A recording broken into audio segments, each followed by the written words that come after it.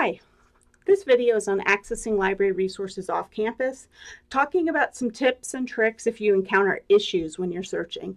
The previous two videos we did on accessing library resources focused on first on one search, so searching our library's catalog, and then on accessing a specific database. This one's going to be a little more general, so if you run into certain types of errors, what you can do to try to fix that. So first are some best practices. So first thing is use a fully featured web browser that has been updated to the most recent version. So whether you're using Chrome, Firefox, Safari, Edge, just make sure you've done any of the up-to-date, any updates that have been required for it. Make sure your Adobe Acrobat Reader is up to date for the PDF files. While most of your browsers can read a PDF, sometimes you need to fully download that PDF and open it in Acrobat Reader if the PDF's not reading properly.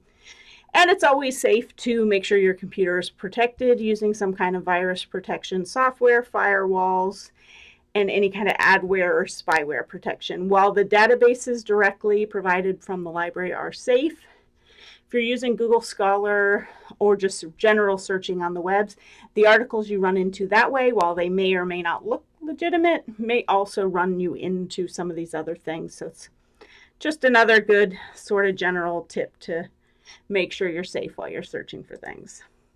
All right, so some general tips are always start at the library's homepage. If you run into problems, the best way to kind of first thing to troubleshoot is restart. Go back to the library's homepage and access from there. So the lib.fit.edu. If you typically use a specific database, while you can bookmark that homepage within the database, after a certain amount of time, it's going to lose its connection to the library and you're going to have to re-authenticate. So if you've been using ProQuest, PsycInfo, Science Direct for the last month, 3 months, and it's been working fine, but all of a sudden it stopped working. Usually that means it lost its authentication. So if you go back to the library's homepage, re-access that database, re-sign in with your Trax account, typically that's what has happened, is you've just lost that authentication. Sometimes you need to try a different browser. So if you were using Chrome, switch to Edge. If you were using Firefox, switch to Chrome. Mac users should always try Safari first. You could also try a private or incognito browsing. So sometimes the issue is the database has done an update that is incompatible with the current version of Chrome. Or Chrome didn't update and the database hasn't caught up yet. So those are frequently things that get figured out pretty quickly, but you could be trying to access this stuff on a day where they're interacting poorly. So always try a different browser. You can also try clearing your history, cache, cookies, that stored data. Every so often that starts interfering with your searches, especially if you heavily use a specific resource. Sort of on the opposite side is making sure that your cookies and pop-ups are enabled and allowed on trusted database sites. So certain websites, unfortunately, these database sites will only work if you have cookies enabled on them. Also, some of them, how they open your articles and things like that, are considered pop-ups from your internet browser.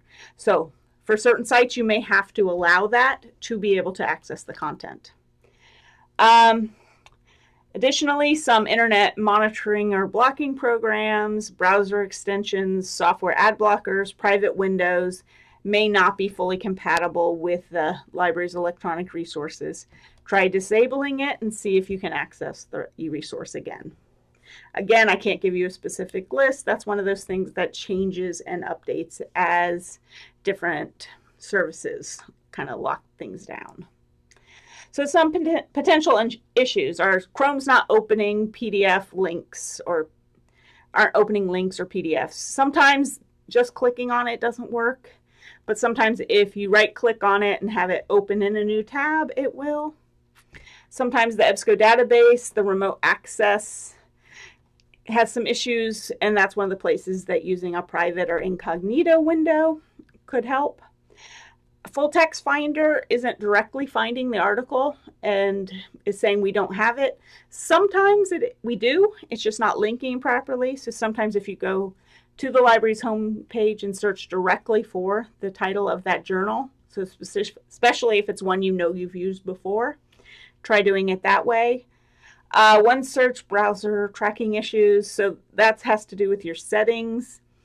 So you can go into your security settings in your browser and set them to strict do not track and try refreshing the page. You're having trouble downloading multiple issues, specifically for like Science Direct. It may be you're going to have to go in and create a specific Science Direct account and log into that. Sometimes for others, it's just that you need to clear your cookies or your cache. So, final things to remember is always go back and start over from the library's homepage. If you're having trouble finding ways to link out to the PDF or something like that, check the sides of your screen. The link you're looking for should be there, but every database is different, and some of them kind of hide that, get your PDF in a trickier spot. Try another browser or using incognito or the private tab. If we don't have it, make use of our interlibrary loan service. And if you do that, make sure you're checking your Florida Tech email, because if we run into any problems fulfilling your request, we're going to email you to get more information. Also, use our Ask a Librarian if you get stuck, or reach out to your library liaison or me for more in-depth help. The more information you provide us, the better we'll be able to answer your questions. All right, so thank you. Again, my name is Kristen Hefner. My email, the reference email, as well as the library's homepage are here on this final slide. Thank you. Have a good day.